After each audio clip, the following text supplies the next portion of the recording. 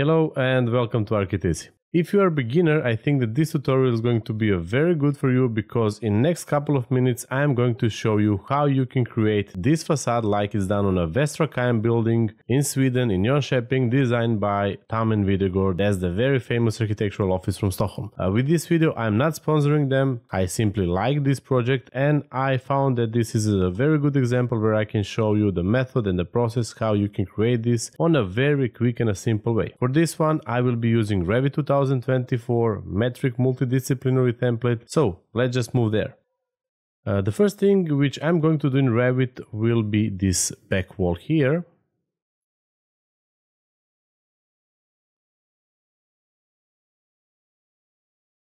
Sorry.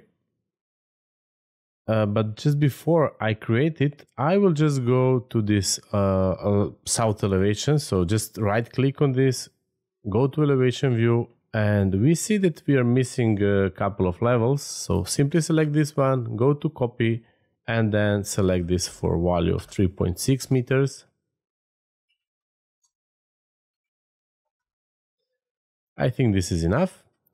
I will again go to the level 1, I will take wall architectural, and then for this one I will put the top constraint to be up to the level 5. For the location line we'll pick exterior and we'll make this to be let's say 20 meters.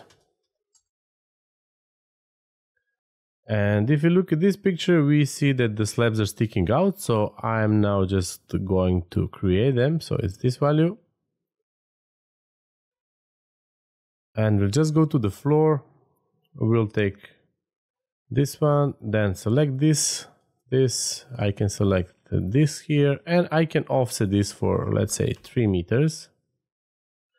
Then take the trim tool and click on the parts you would like to remain. It's fine. Just click on this house icon to get a 3D view. I will in visibility graphics turn off scope boxes. Actually, I can turn off everything. And I will select this slab. Then just go here, copy to clipboard, paste, align to selected elements, and click on the level 2, hold shift to the level 5, click OK, and here it comes. So now comes the main part, and it's how we can create this arched railing.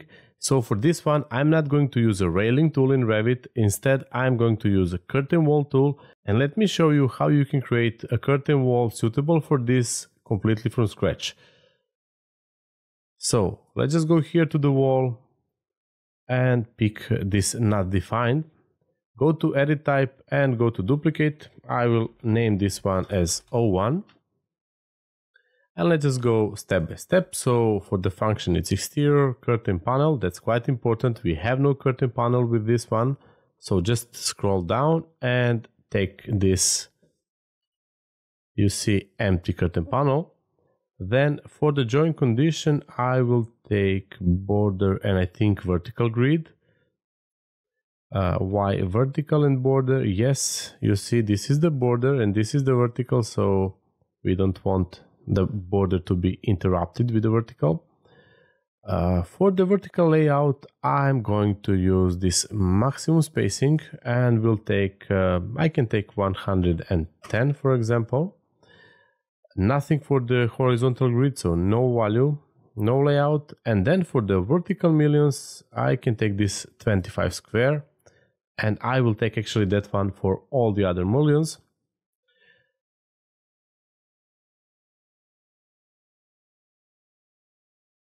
I'm skipping this one just because we are not going to have any horizontal mullions. We are only going to have the horizontal border mullions.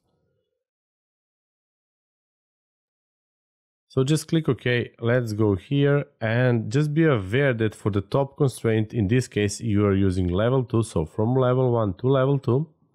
And I'm going to offset it for, I think, 12.5 millimeters because that's the half of 25 millimeters of the mullion.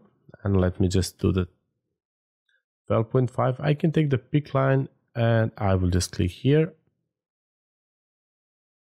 So yes, this seems fine. If I hover the mouse over the floor, we see that this fits very well. So this is how it looks like. There is one thing I think, yes, as you could see that curtain wall starts from the bottom of the slab, not from the top as we have. So I'm going to adjust it. Let's simply select this one and then go to, I don't know how much, I have to check what is the thickness of the slab. Select the slab. Okay, 30. Oh, I don't like this number. This is, I think, something which left in this template, because probably they changed it from the imperial one. Let's just put this 300, and no worries, it's going to apply to all the other slabs. Then select our curtain wall and go -300 for the level 1 base offset and -300 for the top offset, and you see how it looks nice. What I see now, that maybe it looks like that this height from floor to floor is not 3.6, it's 3 meters. This is also a very good tip, so you don't need to remodel everything. You simply need to go here. You can just click on this one and you can take these temporary dimensions and put it 3 meters. Then click on this one and put 3 meters here and repeat this for all the others. So it means that you see that automatically reflects to all the other elements because we log them with the constraints. So yeah, here it comes. And yeah, now we are coming to the moment of how we are going to create those arches. So it's quite simple. And let's go to Revit, select this one and go here to edit profile.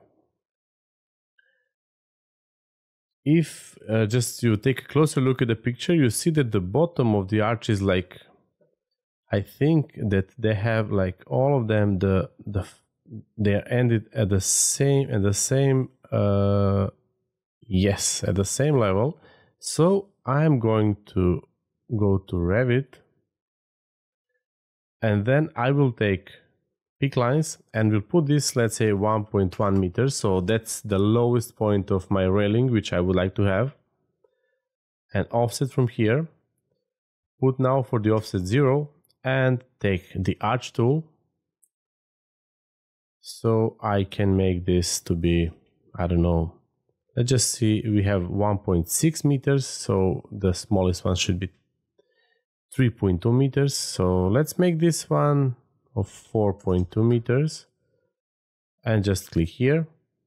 Then let's make this one of 3.2 meters. I will make this one of 6.4 meters.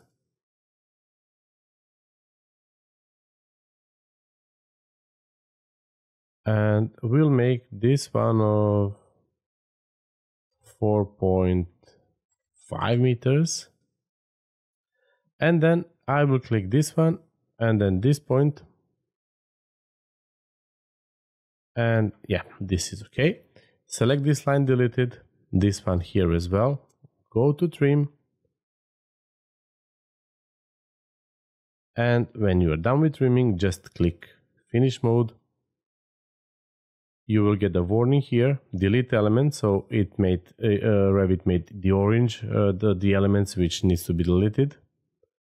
So just delete, go to 3D, and this is how it look like.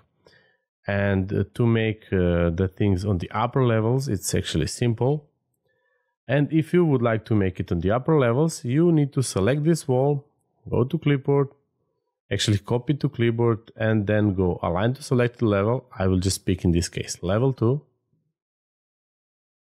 And then do the same process. So go to south elevation, edit profile, or if you don't like how this profile look like and you don't want to work over this one from the level 1, you simply go to the reset profile.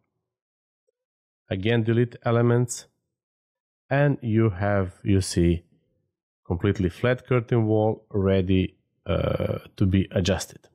That was it for this tutorial. I would like to thank you for watching this one and for supporting us. Of course, don't forget to subscribe to our channel and to like this video.